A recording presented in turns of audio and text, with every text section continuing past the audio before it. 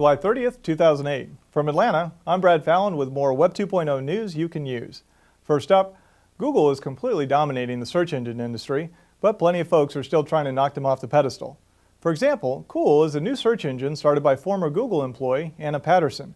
Cuil purports to change the way that searching works. Their secret? Well, for starters, Cuil supposedly has 120 billion pages in its index, whereas most estimations put Google's index at only about 8 billion.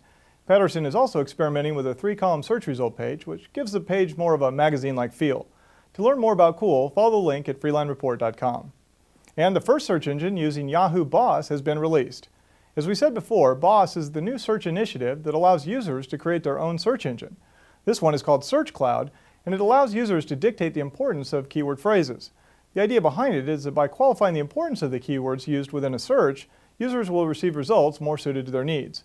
It remains to be seen how well the SearchCloud concept works in practice, but expect to hear more about this in the coming months.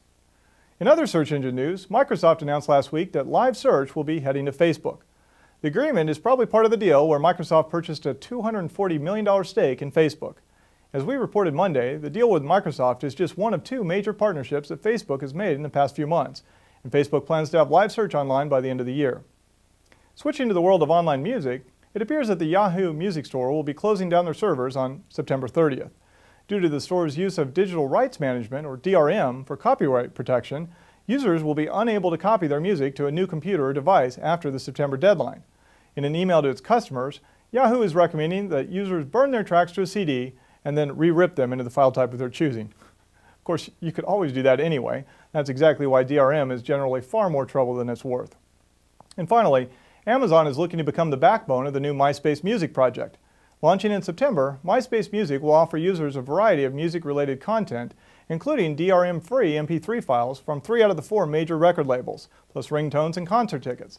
If the deal goes through, Amazon will be in charge of all the transactions that happen on the site.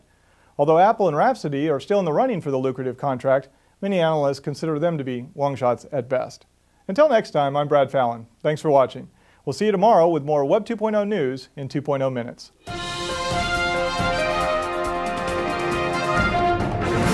For Web 2.0 news you can use in 2.0 minutes, visit freelinereport.com.